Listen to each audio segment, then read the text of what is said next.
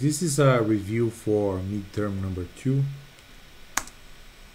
Our topics for this midterm are the synchronous generator excitation, the equivalent circuit, standalone operation, the synchronous generator with infinite bus, the association of synchronous generator with synchronous generator, the basics of synchronous motors, the operation of synchronous motors, starting of synchronous motors, the basics of induction machines, the equivalent circuit for the induction machine, the power flow for induction machine, and the induction machine torque.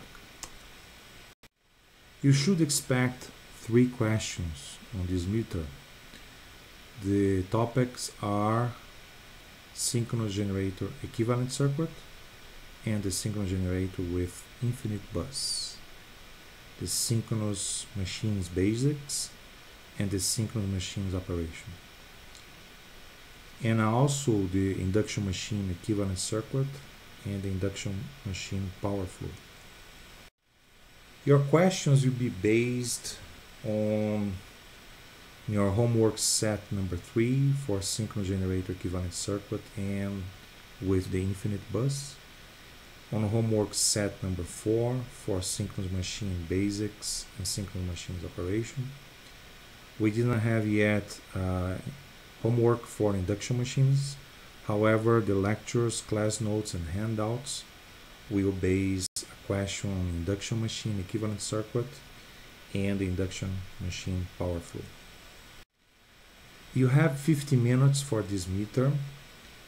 You should time your own progress, and you should expend 20 minutes on question number 1, 20 minutes on question number 2, 10 minutes on question number 3. Each question will have sub-items, and those are equally contributing towards your grade. For questions 1 and 2, we have 4 items, A, B, C, and D. For question 3, you have 2 items, A and B. So you have 10 sub-items. You should take 5 minutes maximum for each sub-item. In order to prepare for this midterm, take your time to read the book chapters in advance. You understand further details and you enhance your own learning. Please review the handouts I gave you in class. Study and understand all the homework problems. Practice all the problems given in class. You have always to understand how to solve an equivalent circuit and electrical circuits in general by hand. And for this midterm, bring your own calculator. Let's have a problem now based in one of the homework sets. Suppose we have a 3-phase 10 kVA 220 volts Y connected synchronous generator with armature resistance 0.25 ohms per phase and synchronous reactance of 5 ohms per phase. So because it's given in phase, we are going to use a per phase equivalent model. The field resistance is 5 ohms. The measured losses are core loss 250 watts, rotational loss 200 watts. Define the excitation voltage for case 1, 2, and 3 below. And if you suppose the excitation current is 8 amps at unit power factor, and assume that the excitation voltage varies linearly with the excitation current, calculate the efficiency of the generator for case 1, 2, and 3. The 3 cases for this generator problem are 0.85 power factor lagging, 1 unit power factor, and 0.8 leading power factor. A synchronous machine has a very simple steady state per phase equivalent model, and you can either use their field excitation voltage or their field excitation current in your model. So this box shows a model with the field excitation voltage on the left and a field excitation current on the right. We can use the model on the left, and we can define by simple KVL the excitation voltage EF. EF is VT. We can assume VT to be phase 0 plus the voltage drop in your resistance and in your reactance. So we have EF is equal to VT plus IA multiplied by RA plus JXS. This field excitation voltage will have a certain magnitude EF with a certain phase delta. So for this very simple model, if VT is phase 0, the field excitation will be EF with phase delta, and we have an equation that relates active power and reactive power for those conditions. Please take a look in your book and in your handouts. You can find the terminal phase voltage and current for those conditions. So the terminal phase voltage is 220 divided by square root of 3. From the machine power, we can calculate the current for those conditions. It's 26.2 amps. This problem will work in a very interesting operation for this machine. Suppose your power factor will be impressed. So that means for a given power, that means for a certain active power, we know the phase shift of current IA in respect to VT. That's the power factor. We can assume VT with 0 degrees. So that means for a constant active power operation, the magnitude IA is constant. We can calculate the field voltage for any power factor operation for the generator. See the next calculations.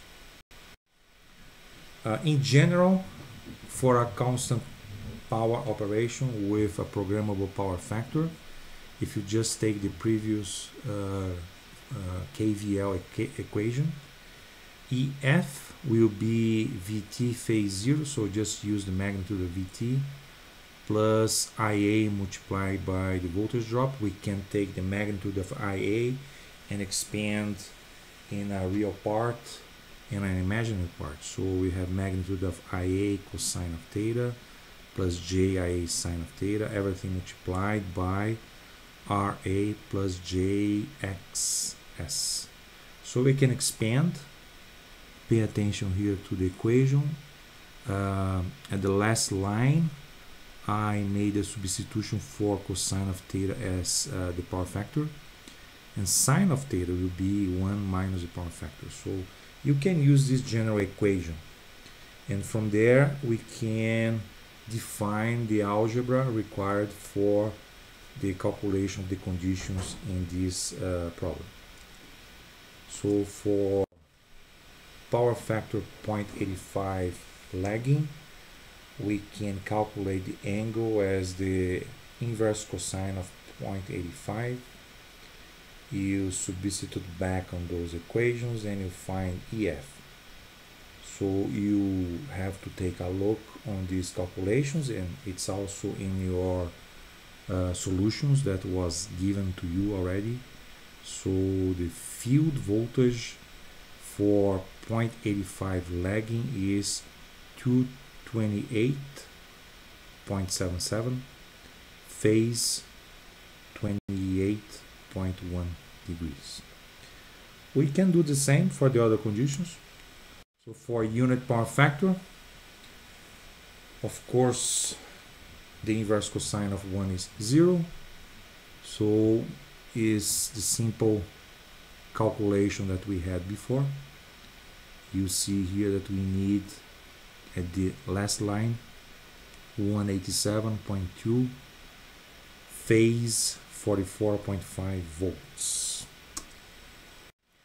For power factor 0.8 leading, we have the inverse cosine of 0.8 is 36.9. And if you use these conditions on the previous equation, you can follow here the calculations, and we need a field excitation voltage of 121.3 volts in magnitude, phase 63.7 degrees. So this problem is very interesting because we show that the generator will supply constant active power with a variable power factor. The power factor could be unit power factor, could be lagging or leading. That is one of the big advantages of synchronous generators. We can program that a connection of a synchronous generator to the utility grid will help in prescribing a power factor in a particular point of the installation. If we make the assumption that the excitation voltage will vary linearly with the excitation current, this is not true in real life. We need to have some experimental work, but if you make the assumption that it's a linear variation, we can use this equation here that is a ratio for your field voltage at unit power factor and your field current at unit power factor, and we can find the field current that we need, 9.78 amps.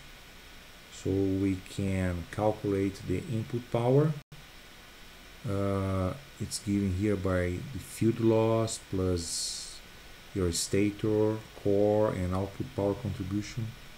Your output power is 10 kVA multiplied by 0.85 because that's the power factor is 8.5 kilowatts. So we find the other values that we need, and if you plug all together, we can find efficiency for this machine operating as a generator with 0.85 lagging power factor to be 85.5%. This is also solved in your solutions that I gave to you, the homework solutions. At unit power factor, just follow the equations, they are similar, and efficiency is 88.6%. If your system is operating at 0.8 power factor leading, we find the field current here by this ratio, assuming that's linear with the field voltage, and giving that field current, we can calculate the input power and the output power, and at the last line here you see that this system has an efficiency of 87.9%. So what's important in this problem is that you should know the KVL equation, you should understand power factor, which is the phase shift of the armature current in respect to the terminal voltage. The terminal voltage, we can say that's phase 0, and using a simple algebraic equation and phasor analysis, we can define all the voltage and currents in this simple circuit and define efficiency, field excitation current, field excitation voltage, and all the parameters for your machine to operate. This is a very simple model, but very useful and used by the industry. Let's now think in how this machine could work as a synchronous motor. So let's say that there is another machine here, also is a problem from your homework set. Let's say that this is a three-phase machine, 1 mega VA, 2300 volts, 60 hertz. It has a negligible stator resistance, so we do not consider the contribution of RA. And the synchronous reactance we consider to be saturated, but we are not discussing the variation of the reactance in this problem. But that reactance is 1.25 ohms at rated terminal voltage. The efficiency of this machine is 0.95 at rated speed. And this machine is connected to an infinite bus. So we have a motor connected to an infinite bus. And we are going to calculate three conditions here. First, we would like to know the reactance in PU, because maybe we need a PU per phase model. You have to remember that a per unit model is only useful if you define the base. Okay? If your PU model does not have the base for voltage, current, impedance, your model is not useful. The second issue you want to define is the excitation voltage and the power angle, that means delta, of the field voltage when the machine operates as a synchronous motor at 0.8 lagging power factor and the machine delivers 500 horsepower. The field current is now reduced by 40%, keeping the power output the same as 500 horsepower. We have to find the stator current and the power factor in those new conditions.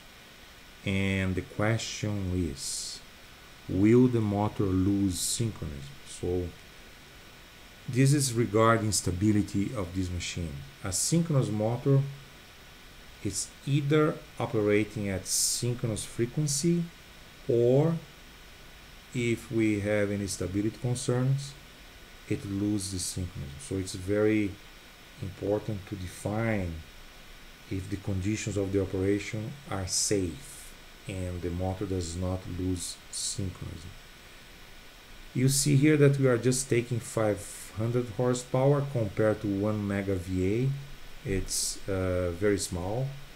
So I would suspect that the synchronous motor may not lose synchronism.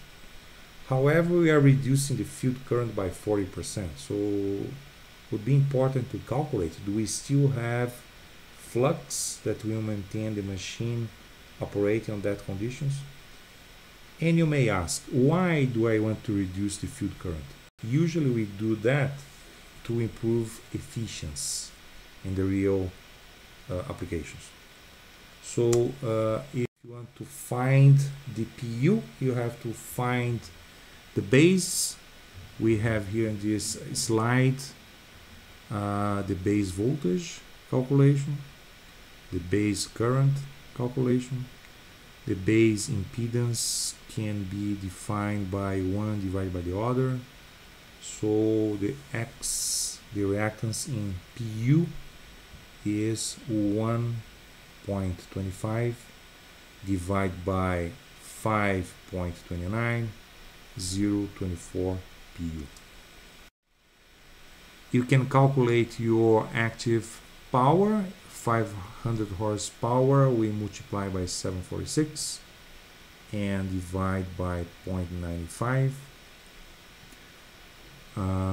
We have this amount in watts, dividing by the base power, it's 0.3926 PU. we want to calculate the armature current.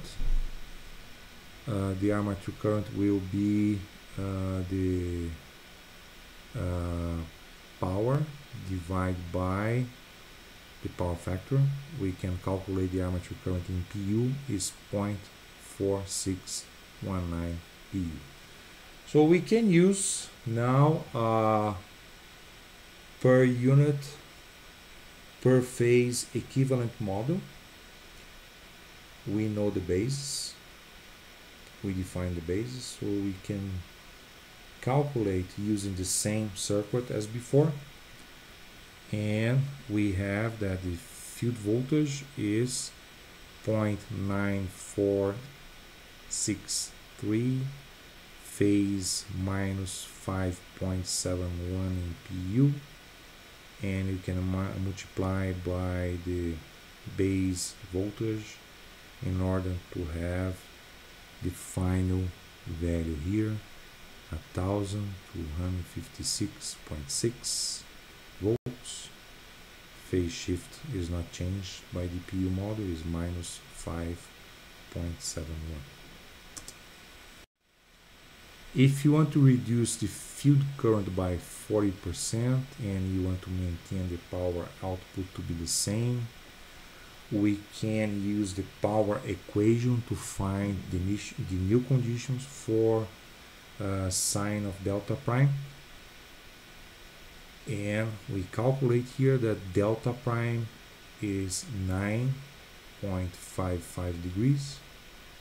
From that we apply on the same equivalent model, and we can calculate IA. IA is VT phase 0 minus EF prime phase minus delta prime divided by XS phase 90 degrees. So this gives 1.876 phase minus 77.87 PU. You can multiply by the base current is 470.8 amps, phase minus 7.87 degrees. The power factor is the cosine of that angle. It's negative, so it's 0.21 lagging. In this course, we did not study all the issues related to the stability of synchronous machines. This is important in more advanced class, power systems and power systems operation. So you may come back to this subject in the future if you take other courses. However, we can understand that the motor will lose the synchronism with the utility frequency if the mechanical output power is less than the maximum supported by the excitation voltage. So what we do, we will calculate the maximum power under those conditions. We know that the machine is for 1 mega VA, but we now have here conditions that can be calculated again. It's 3 multiplied by VT-EF divided by XS. When you make that calculation, it's 2.4 megawatts. That means the machine can supply 2.4 megawatts on the shaft in those conditions, and we know that it's much less than that, so the maximum power is way greater than this output power of 0.39 megawatts, so the motor does not lose synchronism. Induction machine modeling was discussed in our last few lectures. I gave you some handouts and I asked you to read the book. We will continue induction machines and induction generators after MidTerm. But it's very important that you understand at least the per phase model. It's not a PU model, it's a per phase model. So we assume that the machine is balanced, symmetrical, so we can take this model that you have in this slide to represent machine. V1 is the stator voltage, I1 is the stator current, E1 is the air gap voltage, IM is the magnetizing current, I2 is the rotor current. You see here in this model that I'm not using prime. In our class, I use I2 prime, R2 prime, X2 prime. And I told you that sometimes we do not use the prime. So on purpose, I'm dropping the primes here. But you have to remember that those parameters for R2 and X2, they are the ones reflected from the rotor to the stator. Okay? Why we can do that? Because we changed transformer model by changing the impedance seen on the rotor side. So there was a transformation that was proposed in order to have the stator and the rotor side of this model with the same frequency. So what matters here is that R1 is the stator resistance, X1 is called stator leakage inductance, XM is the magnetizing inductance, X2 is the rotor leakage inductance, R2 is the rotor inductance. We have a term here that's R2 multiplied by 1 minus S divided by S. Even though we use a resistance, the power dissipated on that particular device is the mechanical power. So the losses here will be given this model by losses in R1 and R2, and the R2 1 minus S divided by S will give you the mechanical output power dependent on the slip ratio S. We can lump together R2 with the slip ratio modified R2. So if you add those, we have R2 divided by S. So I ask you to take a look on the handouts I gave you and to take also a look on your chapter. And you see that there is a formulation that we can say that the rotor side is X2 with just one resistance, R2 divided by S. When you do that, we define something called air gap power. We'll come back to more details on this after the midterm. So you can use either one. You can use R2 divided by S, or you can separate into R2 and R21 minus S divided by S. So why do we use one or the other? When you really want to calculate the losses in a rotor, you have to split the resistance. Sometimes you use R2 divided by S, the little box on your right down, because for example, if S is 0, R2 divided by 0 will be infinity, so I2 will be 0. And if S is 1, we have R2 divided by 1. So we have two specific conditions for S equals 0 and S equals 1, which is the no load conditions or the blocked rotor conditions. When we measure the induction machine parameters, we follow procedures that are described in books. There are some test procedures that are defined particularly by IEEE standards. There is an IEEE standard number 112 that helps to find those parameters.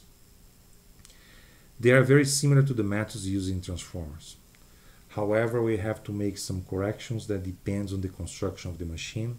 This is outside of the scope of the lecture, but probably you have seen this in your lab. Those parameters can be useful in calculation of efficiency, losses, power factor, and can also be useful for models and control algorithms. Those parameters should be established in laboratory, and we use short circuit and open circuit conditions. If you want to find induction motor efficiency, you are going to calculate the output power divided by the input power. So we have here two boxes, one on the left, another one on the right. They are similar, but the box on the left, we are subtracting the losses in the machine. So it's input power minus losses divided by the input power. So that's the efficiency. Or we can use the box on the right, where we are not using the losses description. We are using the mechanical output power divided by the input power.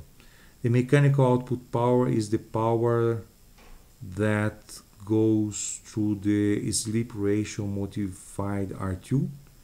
So it's the rotor resistance multiplied by the rotor current square multiplied by 1 minus S divided by S, and that is on the numerator. The denominator is the input power. So in that case, we have to find the stator voltage multiplied by stator current multiplied by the power factor. The power losses in the induction machine are defined by those parameters here. All the losses that we have in machine are the stator copper losses, the iron losses, the rotor copper losses, and we have windage and friction and stray. So the stator copper loss is the loss dissipated by R1. The total in the machine, because it's three-phase, is 3 times I1 square R1. The iron copper loss could be defined by the air gap voltage square divided by Rm. So Rm represents the iron core losses. We multiply by 3 because we take the per phase model and then multiply by 3 for the total machine. The rotor copper loss is the dissipation in the rotor resistance. So it's 3 times the rotor current square multiplied by R2. The mechanical power is the power that we calculate using that model. It's 3 times I2 square R2 multiplied by 1 minus S divided by S. We can also define our air gap power. So the mechanical power is 1 minus S multiplied by the air gap power. So this box here has important calculations that you can use in your per phase equivalent model. If your iron core loss are represented by resistance, we call that Rm. Maybe you can call Rc as well. Usually, because we want to lump the mechanical losses of your shaft and friction, we can use just one resistor, Rc, in parallel with the magnetizing inductance. Okay, so you have to be very clear and specific if the resistance in parallel with your magnetizing inductance is representing only the iron core loss or everything. That means the iron core loss plus shaft and friction mechanical losses.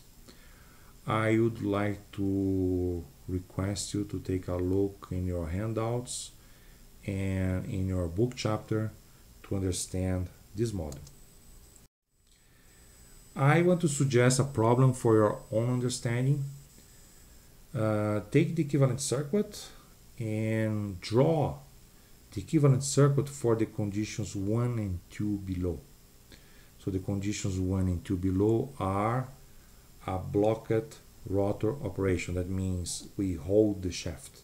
Okay, we hold the shaft, that means the mechanical angular speed is 0. In that conditions, the slip ratio is 1. And also 2, the no load operation. The no load operation means that we turn on the machine, we do not have anything connected to the shaft, so we assume that the machine is rotating at the synchronous speed omega e. So omega e is equal to omega m, the mechanical angular speed. So the slip ratio is 0, S is equal to 0. So draw the equivalent circuits for conditions 1 and 2. And suppose you have a machine with all the parameters. Find the input power factor and the efficiency for those two conditions.